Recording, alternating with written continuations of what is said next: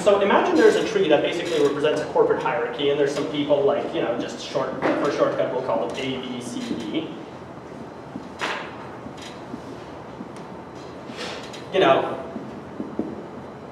Clearly they're nameless because they're, corporate drones and don't have any identity. Okay, so here's like a corporate hierarchy. And the idea is, now there's like a startup that's like recruiting these employees to join the startup. And the startup wants to like, really ideally, like it would like to recruit like as many of these engineers as possible. But the only thing is, nobody wants to be in a company where their like boss is also present. So basically the startup has to pick, like, let's say the startup can actually recruit anyone it wants. The only limitation is that it can't recruit people that share an edge in this tree, because that would mean they have like a boss-employee relationship. So you can recruit, for example, A and C, or no, you can't recruit A and C, but you can recruit A and E, because like E indirectly reports to A, but E doesn't really hate A with a passion. So you can recruit A and E, but you can't recruit like A and B or B and E. So basically, you can't recruit two people who share the same edge. Plus, additionally, assume like not every like engineer is like equally productive. Assume that every employee actually has like a number indicating like their value to this potential startup. So every employee will have like some number, etc. So basically, your task is how do you select the subset of people to recruit such that you respect this constraint, nobody has to work with their former boss, and you maximize the value of the employees that you get. Like you maximize the sum. Like imagine like the number is basically kind of like their expected contribution.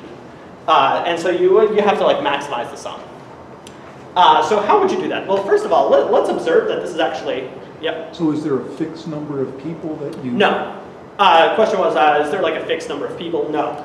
No, you could ideally want to recruit like as many people as possible, but you just can't recruit everyone because you have to respect this constraint that nobody can work with their boss.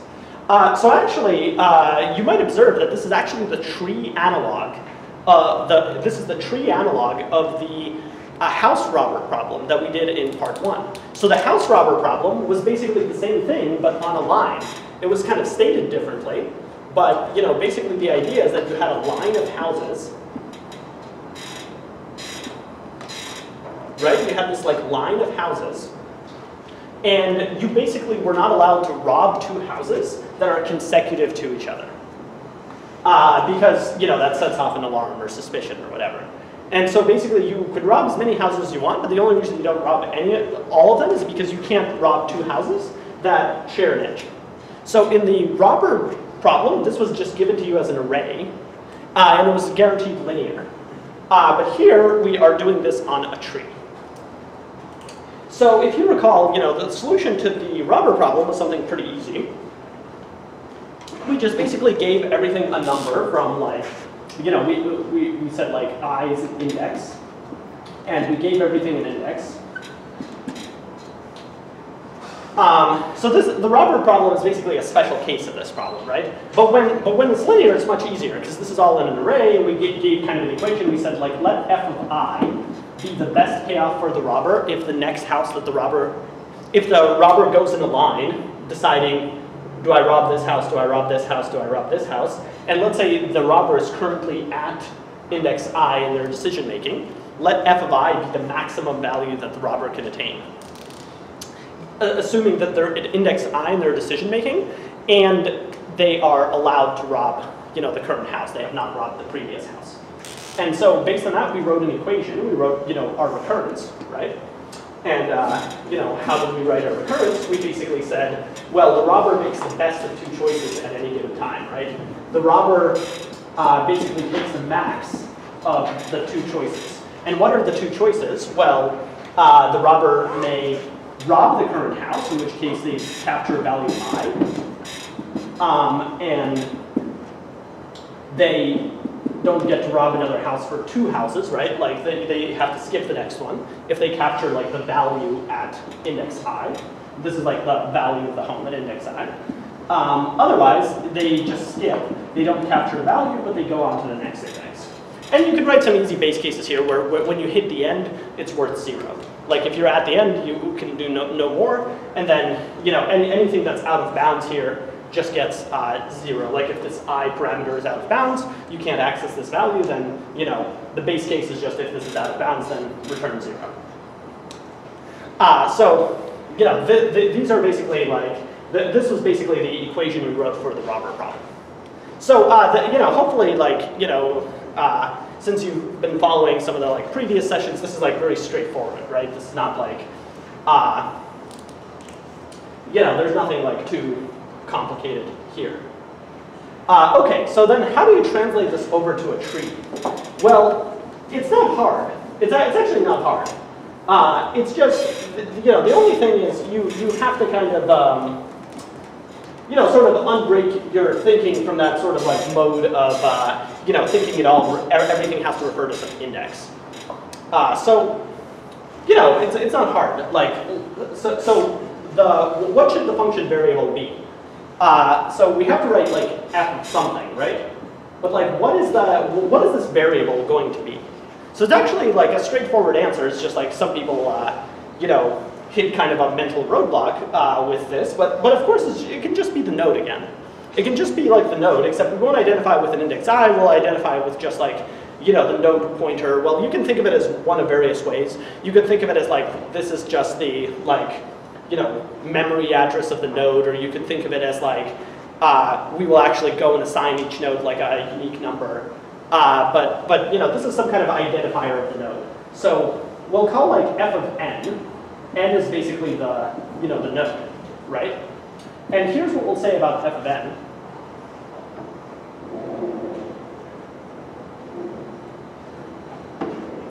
Here's what we'll say about f of n is we will say that so basically you have a choice, right? If you are at this node, you can take this node or you can skip it. Kind of same principle as before.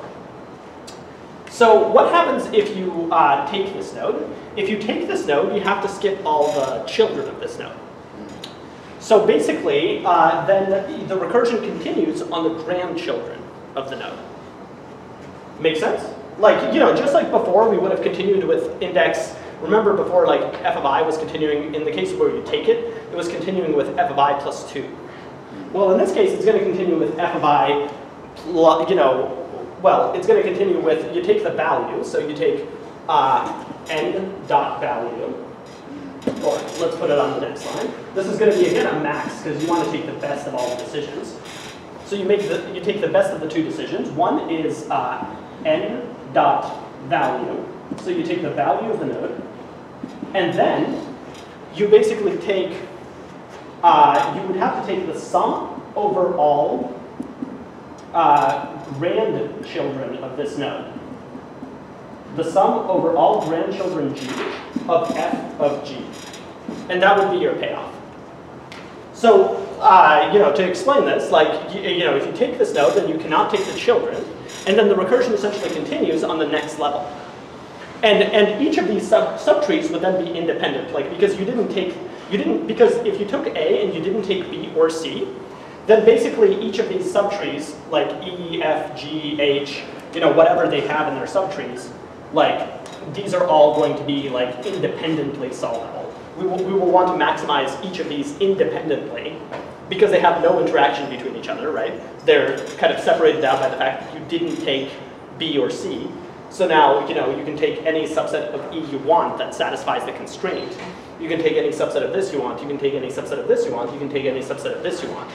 And so, before in the robber problem, we had n dot value plus just the one grandchild. We just, we had only one grandchild because the structure was linear, right? In the robber problem, it was kind of like this. And so if you took this, then you would exclude this, and now you can take this again. And so you'll just have one grandchild. But here, you can have arbitrarily many. It just depends on the structure of the problem, so you have to do sum over all grandchildren. Okay. What's the other choice? So the other choice is you basically just skip, right? And if you skip, what is the answer? Like, what do you think I should put on this second line of the max? Sum over all children C, right? Sum over all children C of f of C. So these are basically like these are the two items in the max. So it's pretty straightforward if you think about it. There's nothing that new here or anything. But some people kind of face a mental roadblock when looking at a problem like this because maybe you've never seen a problem in a tree like this before. So we do have to ask some questions here. For example, what is the time complexity of evaluating this formula using dynamic programming? Yeah. So f of n is the value at a node, right? No. N dot value is the value at a node. F is the maximum solution for that subtree. It's the best solution for that subtree. So overall, we want to get basically we want to solve for f of a. That's what we want. The overall solution to the problem is f of a. It's basically the solution to the subtree rooted at a. Yeah. So it's the best solution. So if we write the notation, let's say fc, that's basically f of child 1 plus child 2 plus child. Yes. That is sum over all children C. That's what we mean. Yes. Okay. C does not refer to the node C or G. It refers to this item. So should we not have a summation sign when we write fc? Sure. Yeah, I could write it I could write it so, sigma C and C. I don't know if that's more some people they see mathy symbols and they get discouraged. No, I swear it's true. Math has for some, I don't know why, but for some reason people see math symbols and they get discouraged. But yes. Okay, well, I think because there's a lot of summing, I think y'all can be okay with this one notation, which is this symbol just means kind of sum. And so you see kind of this notation, that just means sum over all C in children. And this is sum over all G in grandchildren. That's all this notation means. It just means sum over this set. Grandchildren of n is a set. So sum over all G in grandchildren of f of G, sum over all C in children of f of C. Okay. But that's the only, we'll try not to use too much other, more complex math notation. Okay.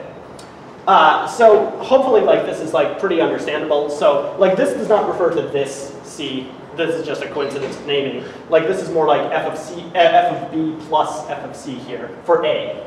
For A, this would evaluate to f of B plus f of C, the sum over all the children. So the overall solution is the solution to the subtree rooted at A, because that's the top of the tree.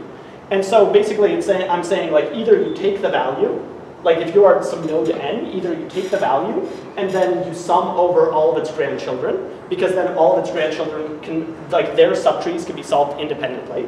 Or you sum over all children, because you skip this node, then you don't take its value, and then you sum over, you basically take the best solution for this subtree, and then independently you take the best solution for this subtree.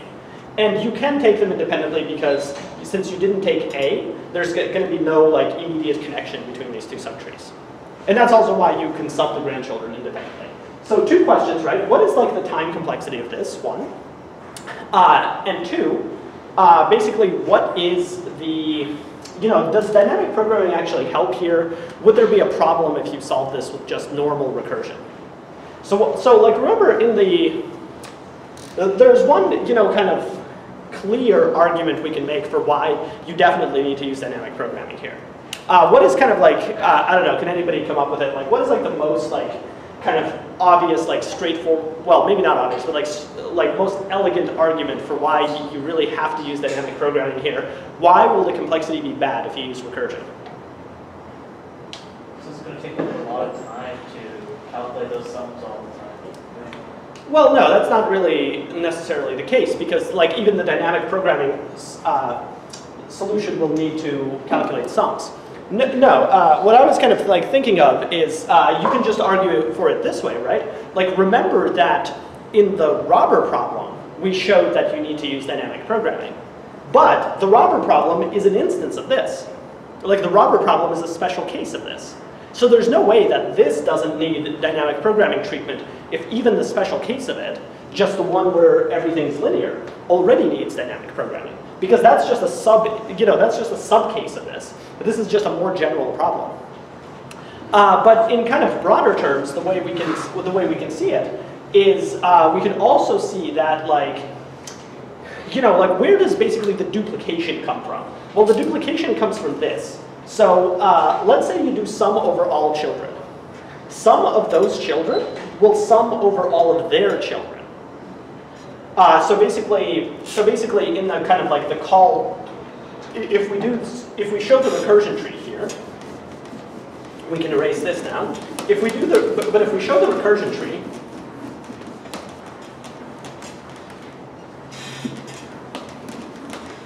like what happens when this function is called with A? So function of A will call all of its children. So like A will call like whatever, B and C. Like let's say this is a child and this is a child. But the function f of A, this is not the tree for A, but the function f of A will call also the function calls for its grandchildren. So it'll call some function calls for like all of its grandchildren. So it'll call, whatever, some like f of something here, f of something here. It'll make some function calls for all of its grandchildren, right? But look at this.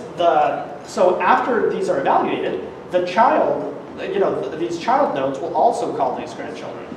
So there's basically kind of this duplication of cases. If you don't use dynamic programming, what will happen is you will first solve these like grandchildren cases, and then you will end up solving them a second time, right? When the child needs them. So is it because these calls will basically in turn need their own children, which are the same as the grandchildren of G. It's much easier to see if you just look at the robber problem itself. The robber problem is just a very simplified special case that helps us see this behavior. So you just have a linear chain of houses, right? You just have like this linear chain of houses. The issue is that when we open a function call for this node, it has to call this one and this one, right? But this one, again, calls this one. So you basically have a recursion tree where like f of 0, like if we let this node be 0, 1, 2, 3, f of 0 will call f of 1 and f of 2. This is a little bit like Fibonacci or something now. F of 0 will call f of 1 and f of 2, but f of 1 in turn will call f of 2 and f of 3. And f of 2 will call f of 3 and f of 4. So you see that, unless you kind of have this memoization, which kind of turns it into something like this, you will instead end up having like this sprawling recursion tree, right? Where f of 1 calls f of 2 and f of 3 like this. You will end up with, that. And here you'll have f of 3 and f of 4. And oh no, look at that, you have duplication here. And we already saw that once you have any kind of duplication, the problem is that since recursion is self-similar, it means that, here we are solving the f of 3 case twice, but, if you kind of continue drawing this recursion tree, each of these f of 3 cases will create, they'll create, well, we didn't even have to look all the way to f of 3, we could have just taken this duplication, sure, but each of these f of 3 cases will create an additional 2 f of 6 cases, right? We'll get like f of 6 here, and this one will create that too, and eventually you have like this exponential blow up caused by the fact that these are multiplying. Like, f of 0 expanded into 2 f of 3s, but each of those will expand into 2 f of 6s, and you have this like exponential blow up effect. And we definitely discussed that kind of like in depth in like the earlier sessions. We see that, of course, we need to use dynamic programming. But like, what is the time complexity of this, even using dynamic programming? So let's say we use dynamic programming. How do we do it? Well, it's the same way. We just, whatever identifier we used for the node, whether it's a unique number or it's, just like a pointer to the node or whatever, like the memory address of the node. Whatever we're using here, we cache based on that. That's fine. This goes into a map. In this case, unless you numbered the nodes from like 0 to n minus 1, unless you have such a numbering of nodes, you pretty much have to go with a map when you implement this. You don't go with an array because you need, like, these are like random memory addresses. So if you number the nodes 0 to n minus 1, then you can go with an array when you implement this. But we have to ask, like, basically, what is the time complexity? Because so again, how do you evaluate the time complexity of a dynamic programming problem? Hopefully, you remember what is it? Number of states. Number of states Yeah. multiplied by the time per state, right? Like, don't assume that a state is order 1. That is true for some problems, but not for others. So actually, here we might kind of like fall into a bit of a quagmire because here, okay, what is the number of states here? That should be easy. N? Yeah, it's linear, basically, right? Well, I want to use like, okay, I will use n, but not to be confused with this n, obviously. This is like a node parameter. Number of states is n. And what is the time per state? I think this one's kind of quite a bit harder. Because like every state, yes, like it's true that every state is computed in some amount of time and there's n such states, but like what makes you assume it's order 1? Is it order 1? So if we go down the recursion first time and as we are unwinding, we will just populate our map. So, well, okay, but you might be getting ahead of yourself here. Like that's maybe like dynamic. That may be more like kind of like bottom up. But even then, what makes you think that really is linear time? Because after all, there's no like, oh, okay, to be clear, like this is not a binary tree. Like you can't assume that something like that every node is like left plus right. Or even if you have grandchildren, that there's like at most 4. Like it's arbitrary. Like the structure it's an n-ary tree. Like it can have any width at a node. but then it cannot be more than n, and n is finite. Yeah. I think you have like the right argument, but okay. Well, first we note that the only like clear bound we can immediately put on this, just looking at these summations, is that it's no more than n time per state, right? Because there's at most n grandchildren, and we can definitely find them in at least linear time for sure. And like same for here. So basically, worst case scenario, like interpreting big O is like an upper bound only. Like that is actually like the classic definition of big O. But often when people use big O, they use it to mean like exactly this time range. But letting big O stand for its like real meaning, which is like as an upper bound. Like this is like you could bound this with order n and say that this problem is n squared. But actually, it's better than that. Actually, the full solution is linear. Because remember, this is not like time per state. This is actually more like average time per state. And actually, we can show that the average time per state is order 1. And why is it? Well, first, it helps if you kind of understand like why it would be order 1 if you didn't have this line. Like, this line kind of complicates things. The grandchildren. But what about like if you just like what if you had to just imagine a problem where you just have to have a tree, and you are basically asked for each place at each node. This is like a simple tree problem. Given an arbitrary n-ary tree, at each node, place the sum of the values of the children. Would that be like an n squared problem? No, it would be order n. And here's kind of the argument you can make. Like, you can say, like, yes, it is true that this is a loop. Yes, it is true that this is a loop. Well, let's look at the children part first. Yes, it's true that summing over all the children is a loop. So a given node may take more than order 1 time to compute. But keep in mind that every node has a unique node as its parent. So basically, every node of the tree can only appear in the summation of one other node. And that actually bounds it. So like, yes, you can have a node that has a ton of children. You can have a node like this. And for this node, it will take a while to sum them all up. But the flip side of that is that each of these nodes can never appear in any other node's summation for the children, because every node has a unique parent.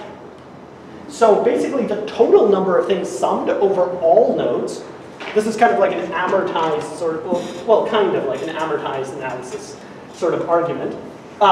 You can show that like the total number of summations over all nodes is still like linear, because every node can only appear in one other node's summation. Does that make sense? Now we have to check that that argument actually like still applies to the grandchildren. But it does, right? Because every grandchild can only appear in one node summation. Every grandchild has a unique grandparent, right? Like a node that appears as the grandchild of one node will not appear in the summation for any other node in that capacity. So yeah, so that actually means that like this will be computed in like basically the sizes of all of these summations between all the nodes are linear. And so the average time per state will be order 1. Because, you know, on average, like basically over all the different summations, there are n terms here over all n nodes. So on average, the average node only has a constant number of terms in each of these. Or in this case, it might be more helpful if you like don't like think of it as average time. Just think of it as like, what is the total time over all the function calls spent in this summation? Here it is linear, here it is linear. And there's a linear number of function calls, and so there's a linear number of max operations and additions and max taking and all that. So it's linear everywhere, and you end up with order n total time.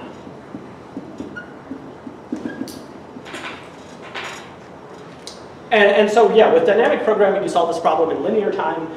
Without dynamic programming, using naive recursion, this would actually be solved in like basically exponential time, because you have the exponential blow up. And you'll also note that like you can also solve this problem bottom up.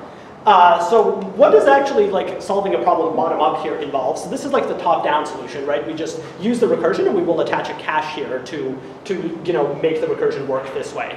And make this recursion be like order n total time. We will attach a cache here. We'll just do the standard cache attaching process for top down. But like, what does it mean to solve a problem like this bottom up? Well, it just basically means that you will kind of traverse the tree in sort of like post-order traversal type traversal, and you will just kind of evaluate your leads first. So essentially. And why is that? Because like we look at like what is the dependency here. So a node n only depends on its children and grandchildren. So basically a node n depends on the nodes in its own subtree that are below it. That kind of suggests that for a bottom-up solution, you should use like basically kind of like a post-order like traversal. So essentially if you have a tree, you have a tree and its shape is like this. Just very simple. You have a tree whose shape is like this. It basically suggests that the way to go about it is, you can start here and you go down here. You're not filling in any values yet. And now when you reach a leaf, you fill in a value. So you solve this one. You basically would solve it in this order, like solve this one first, then solve this one. Then you would go up here, and now you can solve this one because all of its dependencies have been satisfied. Then you go up here, and you still can't solve it, right? This is like post-order traversal. And you go down here for, like you would basically be solving them in this order, following like you would still use recursion here, probably just to do the tree traversal, like just because it's very inconvenient to do tree traversals iteratively. So it's kind of weird because usually you think of bottom up as basically completely avoiding recursion. But here, like, if you will still use recursion to do a bottom-up just for the tree traversal, but you will not do like a recursion on the actual dynamic programming relationship. Like that's the difference. And like what I mean by you won't do recursion on the dynamic programming relationship is you won't write it as this equation. You will instead kind of like say, well, it'll be a similar equation, but you won't invoke like these recursive calls here. It'll be just like when you convert a top-down solution to bottom-up, you optimize away the recursive calls. Like here, like in the bottom-up solution, you will basically write that when it's time to evaluate a node, you will take its value, and then you will traverse down to its children, picking up their value, and traverse down to their grandchildren, picking up their values, putting these into a sum, and then just evaluating this. But you won't recursively call another function here. But while you're still using recursion to traverse the tree. I hope that's not confusing. Maybe that sounds a little bit confusing, but like the point is like there's two separate things here, right? One is like you have to like somehow traverse the tree to, you need this kind of like post-order type traversal. You need to evaluate nodes after all their children have been evaluated. And post-order doesn't just apply to binary trees, right? You can do a post-order traversal on an n-array tree. It just means evaluate your children before you evaluate yourself. So you will still need some kind of traversal to visit the tree in that order. You will need to like visit your children before you visit yourself, right? Before you compute the value for yourself.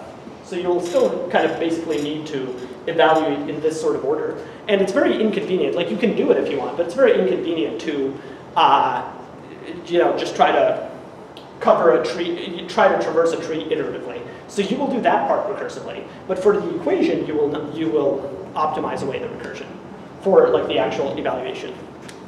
That's very cool. You don't need a parent pointer.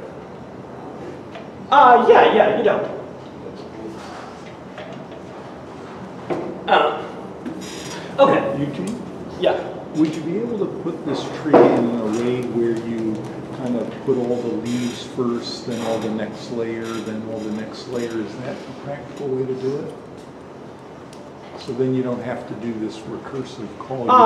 Perhaps, but if you wanted to do that, so the question was like, why not put the leaves in an array or something in some like order? The problem is like you would end up having to have like offsets into the array to kind of figure out like, like a node will need to know where its left child and where its right child is. So you will end up basically encoding a binary tree in an array if you do that. Like, yeah, if you try that, you will end up encoding a binary tree into an array, in an array. Because you will have to have like pointer offsets into the array indicating where your children are, and that's kind of the same thing as just serializing a binary tree. Okay, I'm going to go on to the next problem.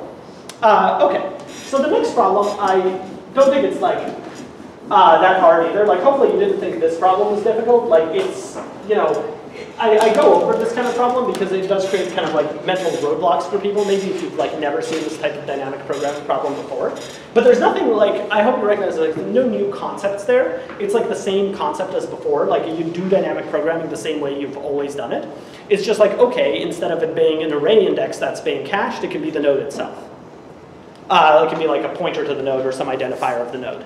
And then, just in accordance with the logic of the problem, you construct the recurrence. But to get good at dynamic programming, you have to like practice some problems, and you have to practice problems of every type, and you might want to try a few tree problems that involve dynamic programming. Okay, so this next problem is basically kind of like it's kind of a math problem. But it's a pretty simple one initially. This is what's called Catalan numbers. Or Catalan, I'm not sure even the correct way to pronounce it. I think it's Catalan. So the Catalan numbers are basically just like this like sequence of numbers, that like is named after some mathematician who studied it. But the point is like the nth Catalan number is basically the number of it's the number of ways it's the number of differently shaped binary trees of size n. So here's kind of how we can kind of state the problem. So suppose I give you like a sequence. So, I give you a sequence of numbers. And I ask you basically how many binary search trees you can form on this sequence. Like how many distinct binary search trees. So for example, here is a binary search tree.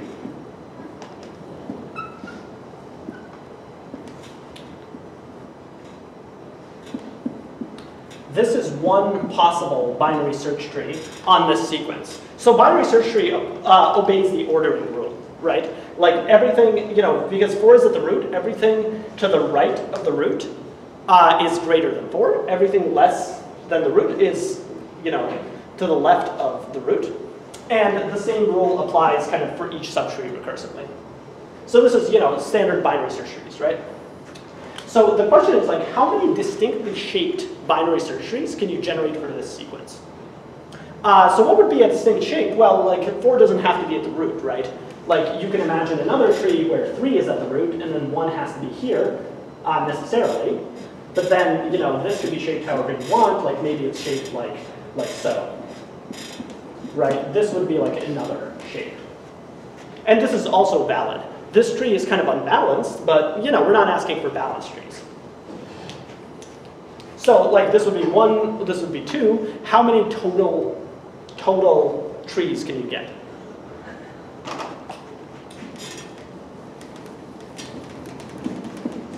Okay, so well, we can try to count them. And here's how we're going to count them. And the reason I show this problem is because this problem is actually like a really simple instance of kind of a general pattern that appears in more complicated problems. And then I'll show you a more complicated problem that has the same pattern. And this is like a very, very classic pattern in dynamic programming. It appears in tree problems and it appears in some other types of problems too. Like very, very good pattern to know. Okay, so the idea here is we want to know how many different trees, right? But one thing we'll note first is that once we decide the shape of the tree, we have no choice over the position of the elements. Like, okay, for this problem, assume like all the elements are distinct. So once we decide on some shape, like let's say I just draw any shape, like I don't fill in the values, right? I just decide on some shape. Here's a shape. Now I have no choice as to how to fill in the values, right? There's only one correct way to fill in the values so that this is a binary search tree. Like whatever number is here, it has to be this number, right? Because 2 numbers are less than it. So I must fill this in with 4. I cannot fill any other number in here. And whatever number is here, there's going to be a number greater than it. So this must be 1, and this must be 3. And this, whatever is here must be in the middle, so it must be 7. And like this was the only choice. So you see, like once you pick a shape, there is like no other choice. There's only one unique way to fill in the numbers. So then the question is really, how many different shapes are there? Well, okay. So here's one way we can count them. So let's say we pick some number for the root. Now, of course, we can pick any number for the root. But let's say we pick 1. Like, let's say we pick one particular number. We pick this one, right? So here we go 4, right? 4 is at the root. So now this is going to have some left subtree on the elements 1 and 3. And this is going to have some right subtree on the elements 6, 7, 10, right? And basically each of these cases are solvable independently. Each of these is a subarray. This is the common pattern that I was talking about, that you kind of split things into subarrays and do dynamic programming on subarrays. So 4 splits the range into this subarray of 1 and 3, and this subarray of 6, 7, 10. And now each of these cases can be solved independently. We can ask, how many different shapes can you generate for just the numbers 1 and 3? And the answer here is obviously 2, right? You can generate this shape, or you can generate this shape, right? These are the 2 shapes you can generate for this. And how many shapes can you generate here? Well, for 3, it's a bit more, right? Because you can go 6, 7, 10. You can go 6, 10, 7. You can go 7, and then you get 6 and 10 here. You can go, and then there's like mirrors of these two, right? Because you can get like, let's see, 10. Yeah, you can get 10, and then there's like 6 and 7, and you can get 10, and there's 7 and 6. So there's basically 5 choices here. There's 5 ways to arrange these 3 elements. There's 5 different binary tree shapes for 3 elements. And for 2 elements, there's only 2 shapes. So now, based on this, can we say how many total shapes there are that have 4 as the root? Well, it has to be the product of these two, right? Why the product? Because these are combinations. Like you basically select one of these 5, right? And then you select one of these 2 independently. So basically, like first select this one, and then select each of these and create the tree that way. Then select this one, and again, each of these creates a tree. So it's basically this number multiplied by this number. And furthermore, I note that like the values here really don't matter. Like the fact that it's 1 and 3, like it could be 10 and 20 for all I care. It doesn't change anything, right? So basically, this is completely a function of just how many numbers there are, right? So let us denote, let C of x denote the number of ways, or C of n, denote the number of ways. This will stand for like Catalan or count or whatever you want to call it. C of n is basically the number of binary tree shapes for n elements. So basically then, here we have some subtree of like 1 and 3, and the answer to it is C of 2. Whatever, like this is the number of ways to make a binary tree with 2 elements. And this is C of 3. And we would multiply them together, and that's the number of ways to make a tree with 4 as the root. But now we're not done here, right? Why are we not done? Because 4 doesn't have to be the root. In fact, any element can be the root. So actually, we have to go over all of them, right? But now, what will actually happen? So let's think about it. What will actually happen if 1 is the root? Like, if 1 is the root, then the tree looks like this, right?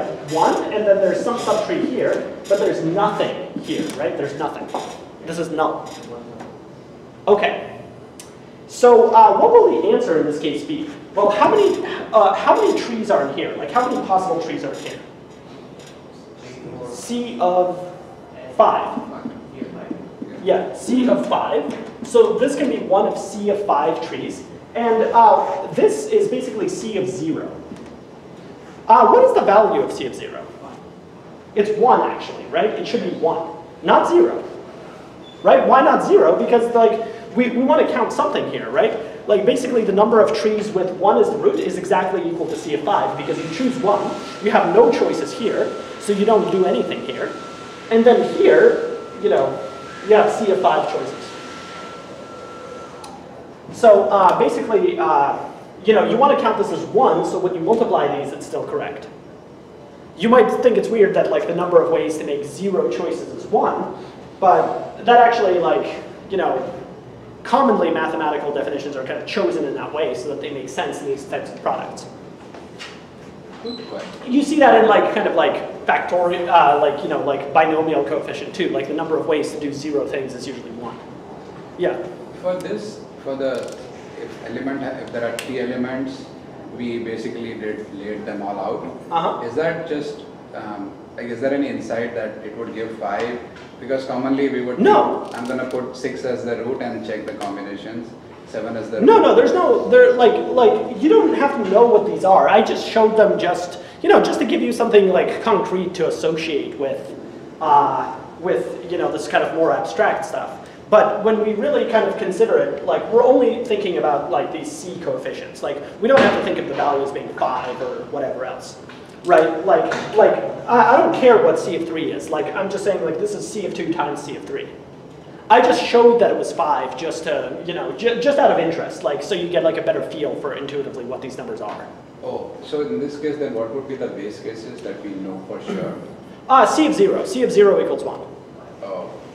Yeah. Well, like the reason I haven't done the base case yet is we haven't done the general case yet, right? Like, we're building up to the general case, and we're pretty much there at this point. Okay, so basically, well, first, before we write it for like C of n, okay, let's go ahead and write it for like C of 6. So for C of 6, what is the answer here? So basically, you have to try every number as the root, right? So you try 1 as the root, and that gives you C of 0 times C of 5. It's this scenario, right? Then you have to try 3 as the root, which will give you C of 1, right? Because you will, with 3 as the root, you will basically have a binary tree on one element here, and you will have these 4 here. You will have a tree of 4 elements here. So you will have like C of 4, right? And then you will have this case that we studied earlier with the 4 as the root, C of 2 times C of 3. And you can see the pattern here, I'm sure.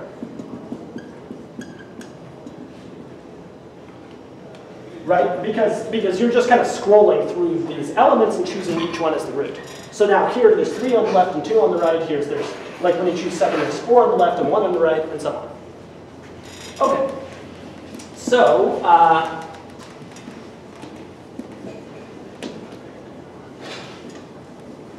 yeah, so this is what you get. And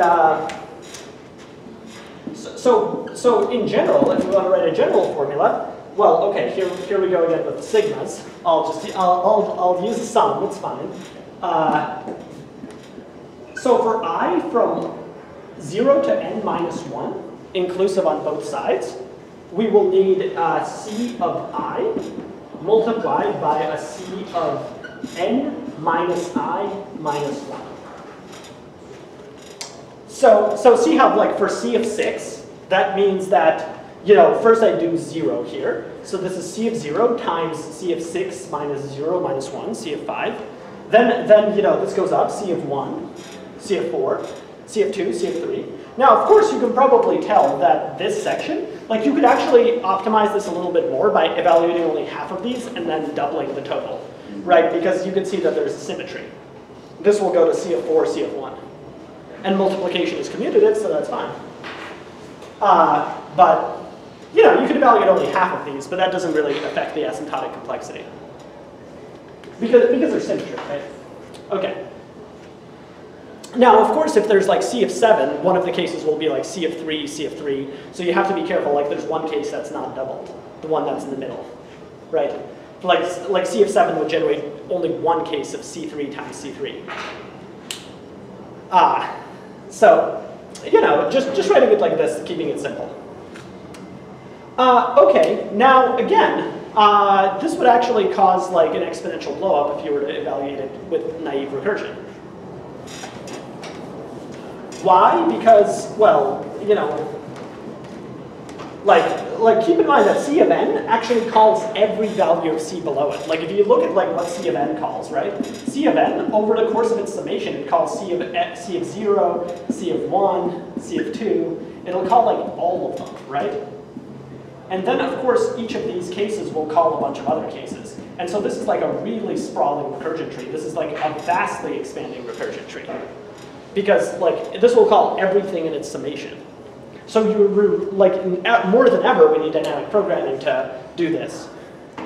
Okay, but the bottom-up solution is easy here, right? Like what is the bottom-up solution? We probably want to solve this bottom-up because it's much easier bottom. Well, I mean it's easy either way, but the bottom-up is very easy to see here because higher values depend only on smaller values of C. So A, of course, just start at C of 0. So the base case is C of 0. I'll leave it as an exercise to verify that this is enough. Like you don't need like a different base case for C of 1, for example. Why not? Because like, okay, C of 1, like we'll just degenerate into a sum of one item of C of 0 times C of 0. C of 0 times C of 0 is 1. So C of 1 is 1, which is correct. There's only one way to structure a binary tree with one element. And how about C of 2? Let's just check that this works. C of 2 will be C of 0 times C of 1 plus C of 1 times C of 0. So 2. There's two ways to structure. Okay, and just one more because we saw the example earlier of C of 3. That was like the first non-trivial example where the answer is maybe you thought it was going to be 6, but it was actually just 5. And it was just 5 because there's that one case in the middle, right? There's like this shape of tree. And there's only one of such tree. There's not like two different trees that are shaped like this, which is why the answer was not 6, it was 5. So let's just check that C of 3 works. Well, look at what happens with C of 3. We get C of 0 times C of 2. We get C of 1 times C of 1. And we get C of 2 times C of 0. So see how there's 2 of these, but there's only 1 of these. So this is 1 times 2. This is 1 times 2, but this is 1 times 1, so you get 5. Okay, so this formula is clearly working. Yeah, and this is a sufficient base case for it. Yeah, and this is all. You can just solve it bottom up by starting with 0. So I just wanted to show kind of this pattern, and now I want to go into like a more complicated problem that features this pattern. So any questions on this before I go on? Yep. Can you repeat that? How did you come up with CF I into CF minus? This one? Yeah.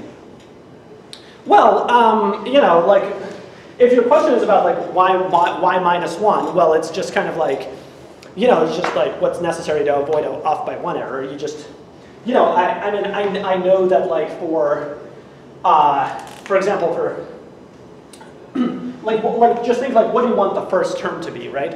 So for example, for C of 6, right? I wanted the first term to be C of 0 times C of 5, right? Do you remember that? Or like, do we need like additional explanation why like this is C of 5? Yeah. So this is like, I want this to be C of 5, right? So like this clearly needs to start at 0. But then what is this term? Like it's intuitively kind of like n minus I because that term gets smaller, right? But like you need a minus 1 to just make it correct, right? Like because it's going to be 6 minus 0 minus like if you didn't have the minus 1, this would be C of 6, right? Which can't be right because then it's circular. Then you're defining C of 6 in terms of itself. But we want it to be like 1 less, right? Because basically, intuitively, if we choose 1 as the root, there are, you know, the binary tree on the left is the unique binary tree of 0 elements, which is the empty binary tree. And the binary tree on the right is on the remaining n minus 1 elements. It's not on the n elements, it's on the n minus 1. Yeah? Well, how would this change if we had like repeating elements? If we had what? If we allowed like repeating elements. Oh, if you have repeating elements, well, I guess in the case of repeating elements, there would kind of be the question of like, how do you even define binary trees on repeating elements? Like, what are the rules? Like, so most binary trees actually don't allow repeating elements. So you have to just think like, what does it mean? Like, okay, so you could make up a rule. You could say, okay, if you know, you could make up a rule for where repeated elements are expected to be in the tree, and then the answer probably depends based on that. But you know, most binary trees don't allow repeating elements. So you know, most binary trees, even if they're like multi-sets and they handle repeating elements, the way they usually handle it is like, you know, all the keys will be unique internally, but they'll just make an array of all the values that are at that key.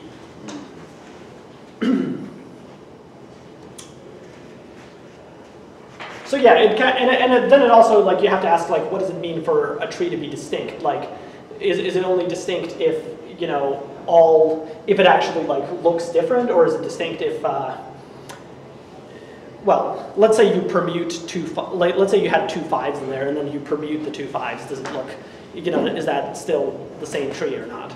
Yeah. So like, once you give all these definitions, maybe you can come up with an answer. Okay, well, I want to go on to like a more interesting problem of this nature, and this is a very nice problem. This is on, this is actually, I know, I personally feel like out of like the problems on LeetCode, like this is like got to be like one of the like hardest problems on LeetCode. Like there's not like a lot of, I mean, LeetCode, like it's not meant to be like really, really hard. It's mostly like a collection of like interview questions.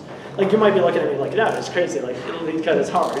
But like, what I mean is, like, LeetCode is not designed primarily to, you know, have really, really challenging questions, because like most of the questions are actually like potential interview questions, right? And you're not going to have like a tremendously difficult algorithmic problem to solve in like, you know, even a 1-hour interview if your interview is even 1 hour.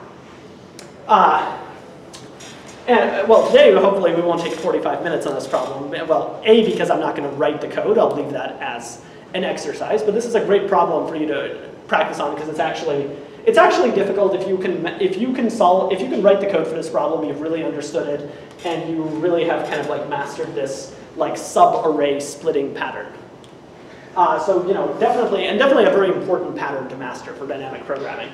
So definitely I will post a link later of where to find this problem on LeetCode, and that's kind of like, you know, I've been kind of informally saying there's like a homework for like these sessions, but what I really mean is like, you know, you have to practice if you want to get good at this stuff, and these are the things I would most recommend practicing. So this is like, will be like the homework for today. So here's the problem. Just to wrap up on the previous one, yep. It will be linear, right? Time complexity will be linear. Oh, sorry, yeah, I guess I should have mentioned the time complexity. Yeah, the time complexity will be linear. So I will also mention that for the previous problem, there actually is kind of like a closed form formula for it as well. It's not a simple formula. It has like binomial coefficients in it and stuff. But basically, the guy who studied it, like Catalan, he came up with this like closed form formula for it. Well, closed form can mean anything, but like in this case, I mean like there's some formula that is expressed in terms of like powers, factorials, and binomial coefficients, which is once again factorials. So basically, you can in terms of like multiplication, division, factorial, and power operations, you can express the answer to that as well. But it's not easy to derive that formula. I mean, it's not super hard, but it's not easy. Like, the proof of that formula is not like super intuitive or anything. So you could also solve the problem that way if you know that formula. But if you don't, see, this is how you can come up with a solution from first principles, like just dynamic programming. Okay. Yeah, and then maybe it would be better than linear if you used a closed form formula, if you do it right. But with the dynamic programming, yeah, it's linear, which is like way better than the exponential time you would have had. You would have gotten exponential time with either naive recursion, or if you actually explicitly try to enumerate all the trees, that would also be an exponential time algorithm. You can prove that the Catalan numbers grow exponentially. That's not hard to prove. Or it's easy to show that they grow at least exponentially. So did you say if you use the formula, then it's not linear? Yeah, I don't want to go into that right now, but like if you have a formula, like, you know, the formula will contain like powers and factorials. Well, actually, no, it's probably still linear because you need like the time to evaluate the factorials, but maybe you can find, like once you have a closed form formula, maybe you can find like a better than linear way. Because, for example, you can take the nth power of a number in better than linear time. But, you know, I'd have to think like, can it even be better? And that's really not the point. I want to go on to the next problem. Okay. So the next problem is kind of like this fun balloon popping problem, because who doesn't like to pop balloons? And really the setup of the problem is kind of tricky. Like, you know, I have to admit, like, even when I solved this problem, like, it did confuse me for a good like 5 or 10 minutes before, you know, I came up with like the dynamic programming formula for it. Because it's kind of stated in a confusing way where you might first like not believe that dynamic programming can really be used to solve this. But then you realize how it works, and then you can come up with the solution. So basically the idea is there's a bunch of balloons in a line. Now I'm a really bad artist, so my balloons are just going to look like this. They're like little place pins on Google Maps or something. Yeah, so basically you have a bunch of balloons in a line, and each balloon has a number written on it. All the numbers are positive, let's say.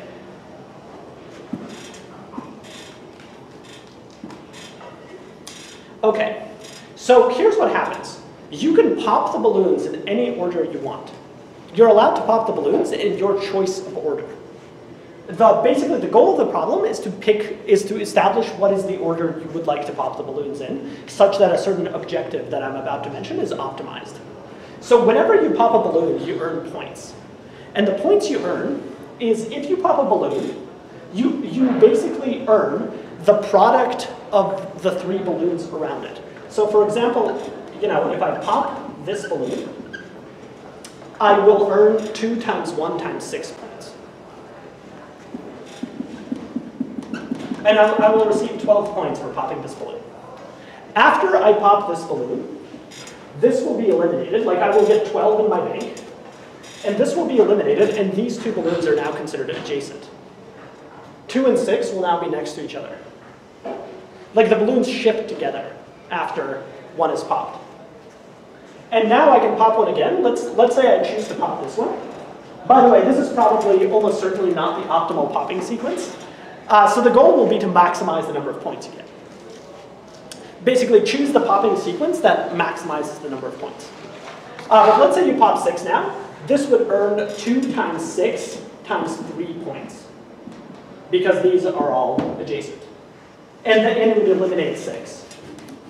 And you would get 2 times 3 times 6, which is 36. So you would go ahead and add 36 to your bank, in addition to your previous 12 points.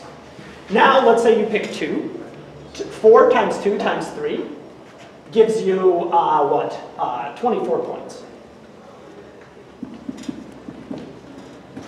Now what is the rule if you pop a balloon on the edge? Well, basically, if you pop a balloon on the edge, it's as if over here you had a 1.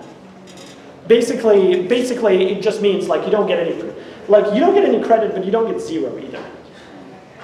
The problem doesn't change much if you get 0. Like if you got 0, then you would just be like a special case. But like, basically, it's as if you just get the product of these two. So here, obviously for 2 balloons, it's clear which popping order is better, right? If you have 2 balloons of unequal value, like just like intuition check here. If you have 2 balloons of unequal value, do you pop the smaller balloon first or the larger balloon first? Smaller. Correct. Smaller is correct. Why? So like, let's say you have a balloon with value, well, let's take this case, 4 and 3, right? Whichever of these balloons I pop first, that particular pop earns the same amount. It earns the product of the 2, right? But then I still get credit for popping the last one at the end. So basically, if I pop 3 first, I will get 12 points for that. And then I get to pop the 4 balloon, so the 4 balloon is considered as having like 1 on each end. You know, because there's only 1 left, so I only get credit for 1. So basically, in this case, it is better to leave the larger one, because I will get the same amount of credit for popping either of these, but then if I'm left with a larger one, I get slightly more points. Yep. So 3 and 4 aren't adjacent? No, they are. They are. Because all the balloons in between have been popped, these are adjacent. Yeah. So then if you pick 3, why wouldn't 4 be considered the one on the left to be popped? It is. It is. No, it is. Like, basically the one on the right is considered to be 1 because there's nothing there. And basically it's 1 is just the identity for multiplication. So basically what's happening here is like, if you pick 3, you will get 12 points for popping 3. But then when you pop 4, you will still earn 4 points for popping 4. But let's say you popped 4 first. You would again earn 12 points for popping 4. But now you have to pop a 3, which only gives you 3 points. So you would end up with 1 point less. Make sense? Yeah. So it's always better to pop the smaller balloon first if you just have 2. So if you sorted the values of all the balloons at the beginning and you popped them from smallest to biggest, would that always give you the best answer? So that would be like a greedy algorithm idea, and no. I mean, or at least you would have to prove that that actually works, and it probably does not.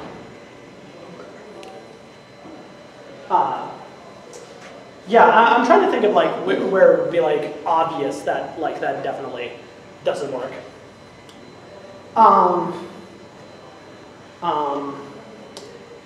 Well, okay, we can think about it later. Like it's certainly not clear that that works. Like it is like in some sense intuitive that you want to pop smaller balloons first, but at the same time, like it may not like always be the case that this is so.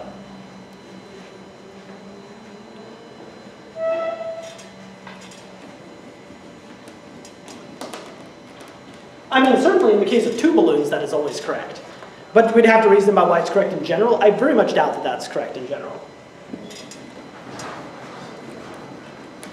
And this is like another reason why dynamic programming can be useful sometimes. Like let's say that were even true. Like, I don't think that's true. I don't think it would be optimal to pop the balloons in sorted order. I mean, for one, there could probably be cases where there's ties and it's not clear what you should pop then. And there's probably still cases where that matters. But let's even say that such a thing were true and there were like a simple algorithm that just, for example, pops them in order of value. And that was like somehow correct. Like, you only know that like that's correct if you actually like reason about it and have like a proof that that's correct. Right? With dynamic programming, you can often construct these solutions that, you know, obviously if you miss something like some simple strategy like popping them in ascending order turns out to be correct. You know, if you miss some simple strategy, you might get like a worse time complexity with dynamic programming. But at least you'll construct a solution that like you know is correct because it's kind of correct from the, you know, from just writing the function you're trying to optimize and solving it recursively. So sometimes it can be good if you can like if you're like unable to prove whether a certain greedy strategy is correct or not. And I'm pretty sure I've seen like counterexamples to this where like, I don't care to kind of try to find a counterexample right now, but you know, I'm pretty sure I've seen counterexamples of this where like that is not correct, to pop it in ascending order. Okay, so let's think about this. How can we approach this? So basically we have like, the balloons are kind of given as like an array. So we have like some values in an array. And we have to come up with like an optimal popping sequence. Well, okay, so the key insight here, remember I said this was going to be kind of like the same pattern as before, right? And the pattern is basically like splitting in terms of subarrays.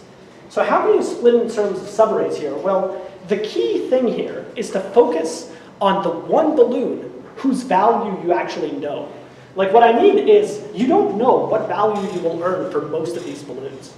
And the reason is because it depends what balloons will be adjacent to them at the time that you pop them. Like in other words, like you remember like most dynamic programming problems on arrays are kind of like, say like kind of like the knapsack problem where we start at each element and we kind of go and visit the elements one at a time and we say, you know, do you want to pop this one? Do you want to pop this one? Do you want to like, you know, that's the usual kind of thinking with dynamic programming, where you like visit all the elements in an array and you just, you know, iterate through them and you're kind of thinking like, okay, do I want to take this element or leave this element sort of thing. That's kind of like how knapsack works, for example. This definitely does not fall into that pattern because you don't get to skip any elements, you have to pop all of them. But the order really matters. It's all about order.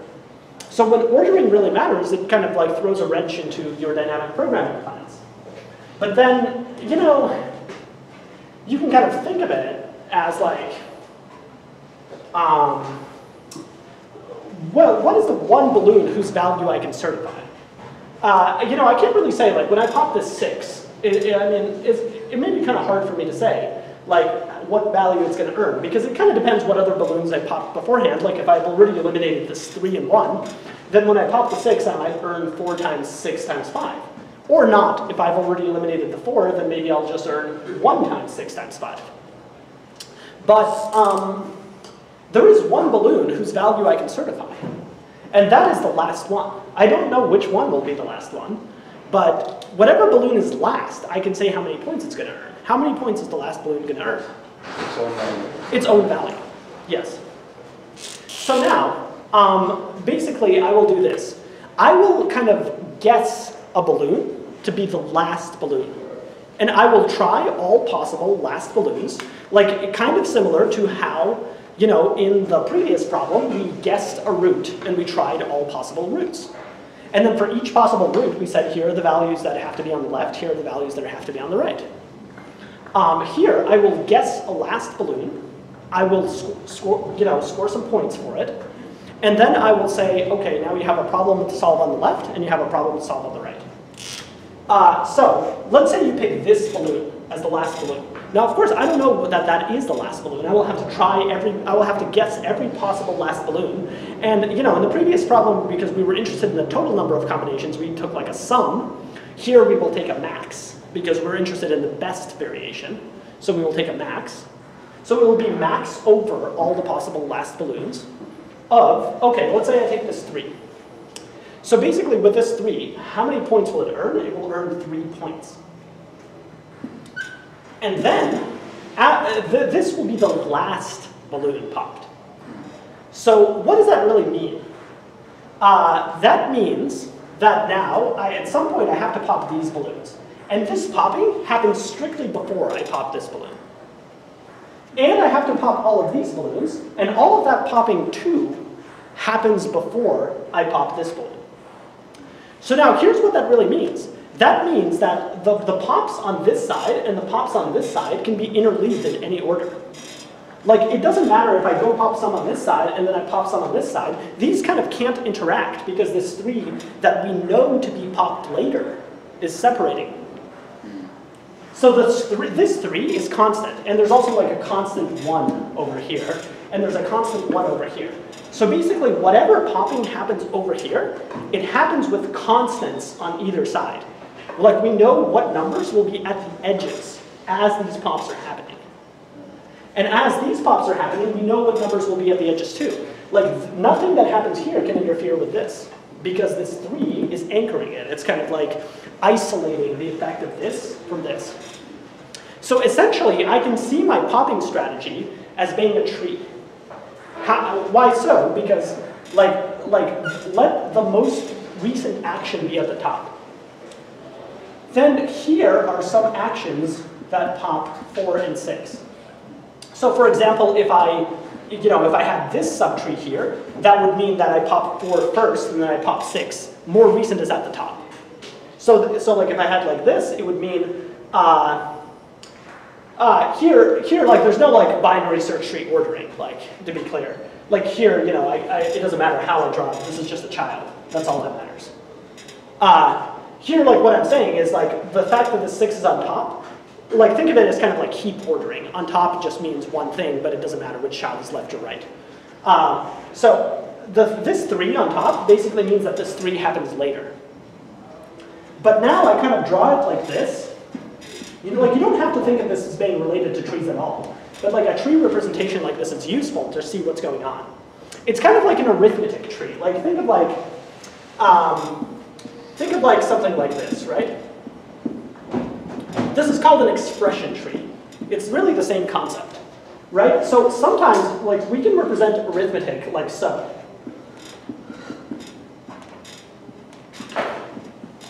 Like hopefully that makes sense. And why would we represent arithmetic as a tree? Because it's kind of showcasing that these two cases are really independent. Does that like make sense? Yeah, like we're basically saying like the order of evaluation of this is like it really doesn't matter. By showing it as a tree, we're kind of showing that these things are independent. And I can do a post order on that to get the Yeah, and you can do a post order on this to get the answer. Exactly. So this is called an expression tree. And essentially we have here what we have is an expression tree for, like we basically want, what we really want is over all possible expression trees for balloon popping, what is the best one? What is the one with the highest value of the objective function? So, here we're basically asking what is the highest payoff expression tree for 4 and 6, and what is the highest payoff for 1, 5, and 7? And here, for example, for 4 and 6, the two options are this, right? You can basically have this, or you can have this. So either you pop 4 first, or rather 6 first, and then 4 after, or you pop 4 first and then 6 after. But either way, you pop 3 only after that, and this other thing has completed. That's what it means to pop 3 last. So if you chose to pop 3 last, then you get to pop this and you get to pop this. And while you're popping this, the number on the right here will always be 3. Now you have to be careful because like you can't treat this as just like a completely brand new problem instance. Like you can't just say solve 4 and 6 recursively, solve 1, 5, and 7 recursively, and treat them as if they were like the main problem instance. Because there's a subtle difference, right? Because while you're solving this, there will be, instead of being a 1 on the right, like if this were the full problem instance, if the full problem were just 4 and 6, right? Let's say the full problem is just 4 and 6. Then it's as if there's a 1 on the left and a 1 on the right. Make sense?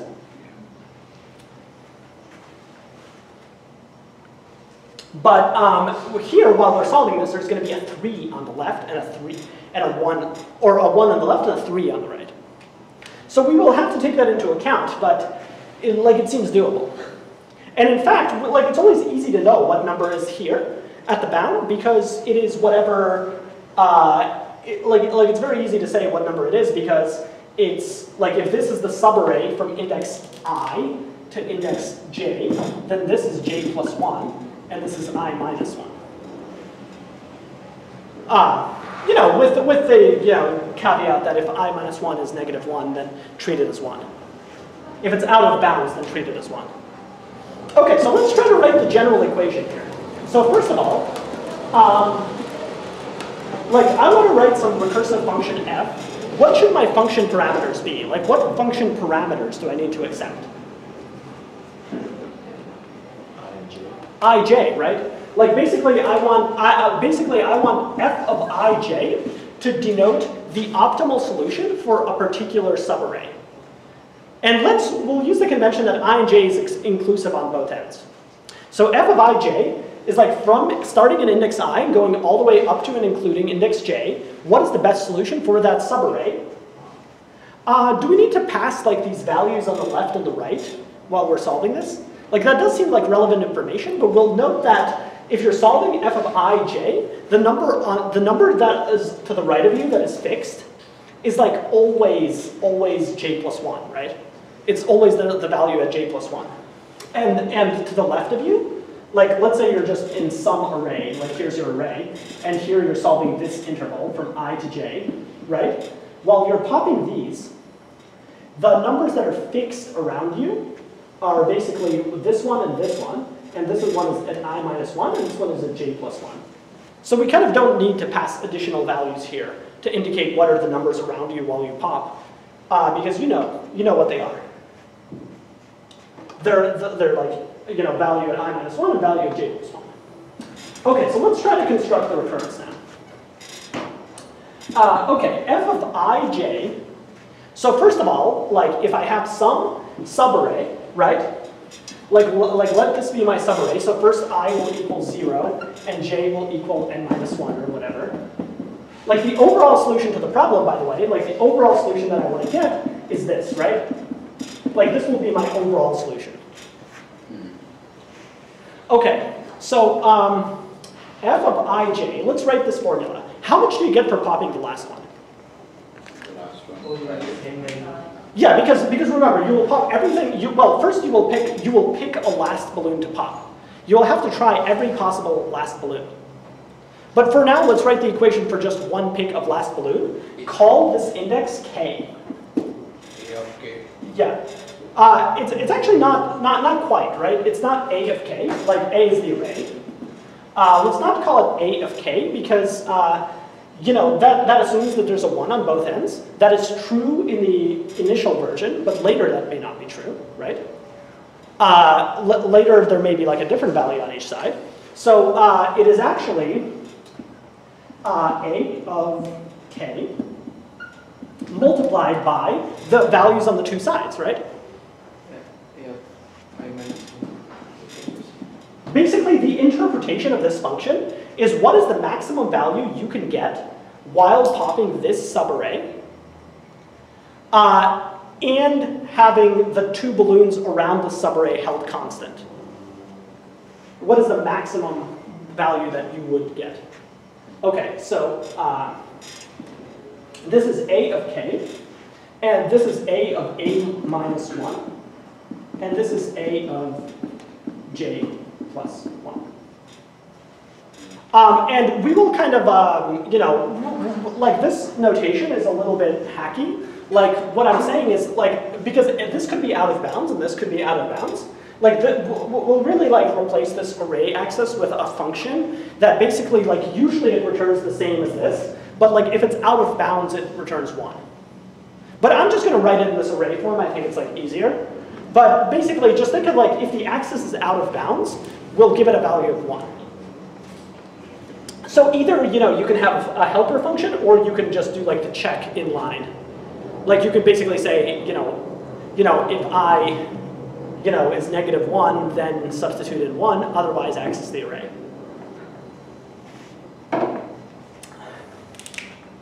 Okay, so this is basically the value of popping the last balloon. Okay, good. What is what other value do you earn? Well, you earn whatever's on the left, right? You basically, k kind of splits the array into two parts that have to be optimized and solved independently. So what do you earn on the left? You earn some now here comes the recursion, right? You have to solve the problem for the indices on the left. So if you pick the index k, that means now you have a problem remaining on I, k minus 1, yes. And so you're going to solve that, and you're going to optimize for its value. And then additionally, you will also capture the value of all the stuff you did on the right, right? which is k plus 1 to j. Okay, so that's it. That's basically it for the general case. What else do we need? We need like a base case, right? So what is the base case? Well, basically we can say if the array is empty, it yields 0. That would be like a suitable base case. Because like, so like when do we really boil down to a base case? Like, well, okay, so let's say we only have one element, right? So one element, like this will be scored correctly. It will, like when you pop this, you will get whatever's on either side of it multiplied by this element. That's this equation. And then here you will get, these two calls, and what will they be? Well, if this was, like, let's say I equals j equals k, basically in this scenario, right? Like in this scenario, there's only one element, I equals j, because the end and the start element are the same, and then that's the only choice of k, so I equals j equals k. So then here you will get basically I minus 1, and here you'll get I plus 1 to I. So basically your range is like, not correct. Your range is like inverted. And basically when that happens, you will say like this just signals the empty array, and that is worth 0. So basically you will just cancel, like it's as if you didn't make this call when the array is empty. So like you can just, for convenience, you can just say like when the array is empty. So like in other words, when the start index is greater than the end index, like if in this call, the base case is basically I is greater than j. Like basically if I greater than j, return 0. Else this is the formula.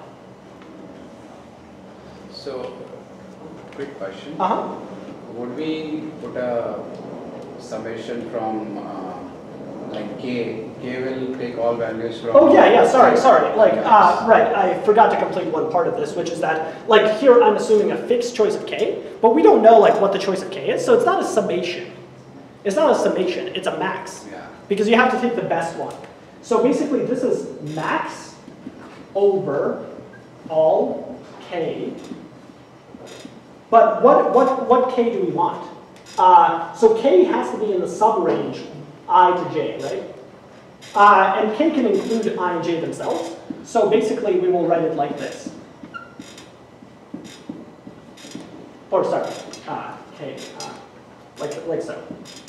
Yeah? Of this. Make sense? Yeah.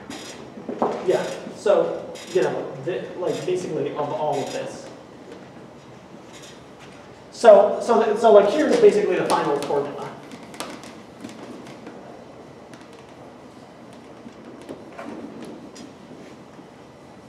Basically, the overall solution we want is f of 0 n minus 1. And then I define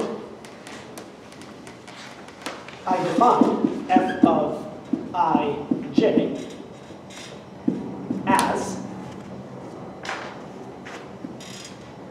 this is the base case,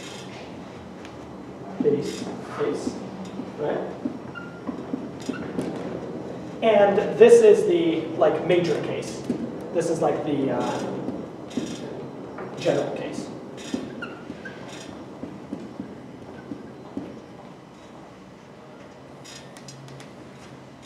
And this is max over all possible choices of k of this formula. Okay, so what is the time complexity of this? Before we finish, we're pretty much done here. Like this is the recurrence. Well, so top down, you will just write it like this. Bottom up. Well, it's trickier to see how to do this bottom up. I would probably suggest you solve this problem top down because with these indexes I and j, it's really hard to see how you're going to solve it bottom up. I mean, I'll give you a hint. If you really were, hell-bent on solving it bottom up, I mean, obviously you have to find like a valid ordering of dependencies. So you might note that larger arrays, like larger span of I and j, can only call smaller spans. So to make sure your recursion is to make sure you can stated in a way, you might want to like kind of reparameterize this problem a little bit. So instead of making it I and j, I would recommend you make it f of I and L, where L is a length. So basically, before j would have just been I plus L. So basically, instead of parameterizing in terms of start and end, you know, if you want to solve it bottom up, like why not parameterize it in terms of start and the length of the run? That will be a little easier for you because now you can say that higher values of L depend only on lower values of L and things like that. Like it's hard to say which values of ij can depend on other values of ij, but you can kind of see it when you reparameterize it that way. If instead we turn this, you know, we just did some math, basically let j equal I plus L, and just let's make the substitution everywhere. We'll put an L here, and everywhere where j appears here, we'll just make the substitution based on this equation, you know, so L equals j minus I. We'll just make like that substitution. Or sorry, we'll just make this substitution. So everywhere where this appears, we'll, you know, change it. Everywhere where j appears, we'll change it to I plus L, and we'll, you know, have an L in here. And if we do that, we can reparameterize the problem, and then it's clear that larger values of L depend only on smaller values of L. That gives you some ordering of dependencies that you can trust. But I would just suggest you go ahead and solve this top down. If I were to memorize this, I would require both I, J, of course, and K, right? All three of them. No, that's like remember the key principle of like dynamic programming is like you parameterize the parameters of the function. Like k is an internal parameter. K is a local variable. You cannot memoize it. You memoize the outer function call. Like the function call is on ij. It has no k parameter. K is an internal variable. So what will be in your cache? It will be pairs of ij. It will be like possibly every possible pair of ij.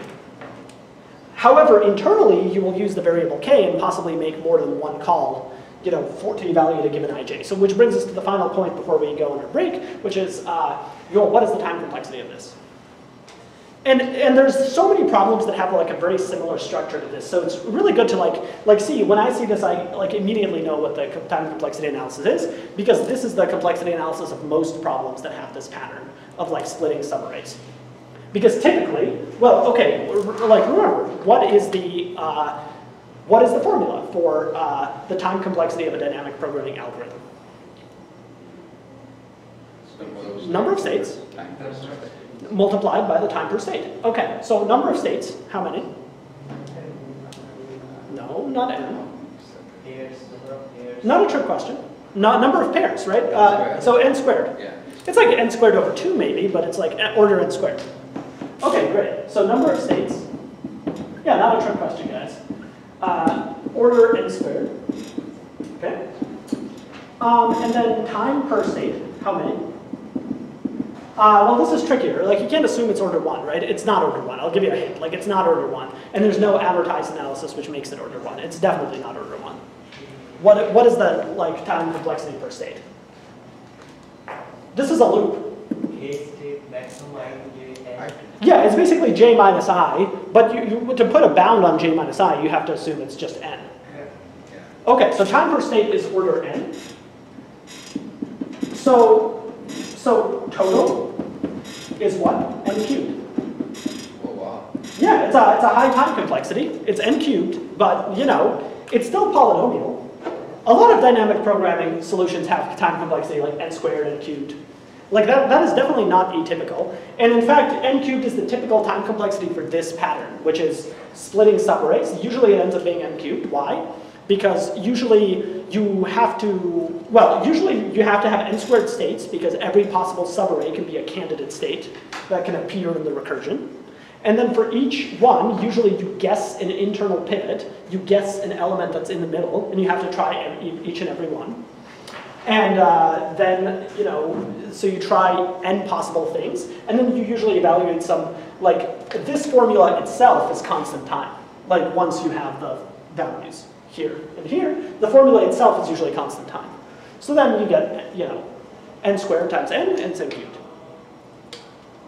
And this is is not surprising. This is like in most problems that have this pattern will, you will see this time complexity. Unless you have like some trick up your sleeve where you can somehow optimize something away, usually it's n cubed.